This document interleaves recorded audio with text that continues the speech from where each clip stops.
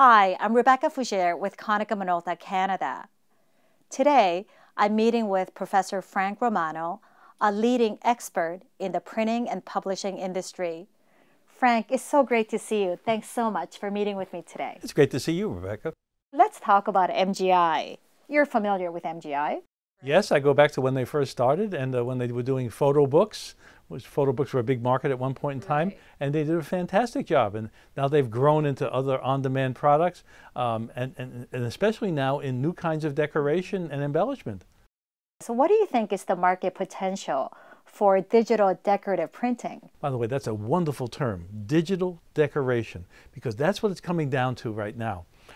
This was a Konica Minolta, done on the MGI, of course, but it's just a mundane little notebook. But the important thing is that it has this wonderful embellishment on it, and you feel the texture of it. And this was done on the MGI. And this, to me, is fantastic to see this kind of stuff. It adds value. Here's a package that they were doing, and it makes this package so valuable. And so MGI has now moved into this embellishment market where they can do foil, they can do texture.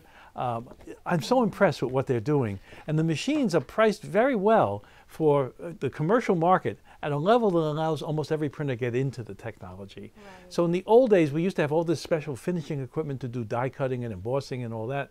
But now we can do a lot of the embossing kind of look and the foil stamping without any of the special equipment. It's all now digital, which gives you phenomenal advantages. So I'm very impressed with what MGI has done. What do you think is the future of packaging? Oh, we definitely have a future for packaging because there's no other way to deliver a product. I mean, when I was a kid, you went to a store and if you wanted flour, you scooped it and put it into a bag. Well, now it comes in a package.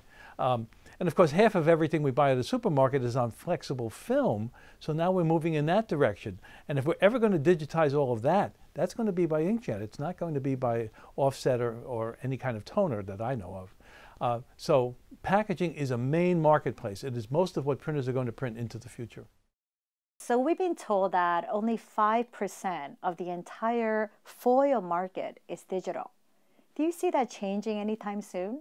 Oh, absolutely. By the way, it's only 5% right now because the methods for doing it were complicated. But now as we move into the future with new technologies being introduced like MGI, now we have the ability to do it in a much more efficient manner. And I think that opens up new markets. And whenever you open up a new market, whenever you add value to a printed piece, then the markets grow. I probably judge more printing competitions than anyone I know. And everyone says, if they're all high quality printers, how can you decide? Well, if you look at the winners, what you discover is they've all added some kind of embellishment to the piece. The customer wanted embellishment. And those are the ones that win. It has to do with the finishing, not so much as the printing.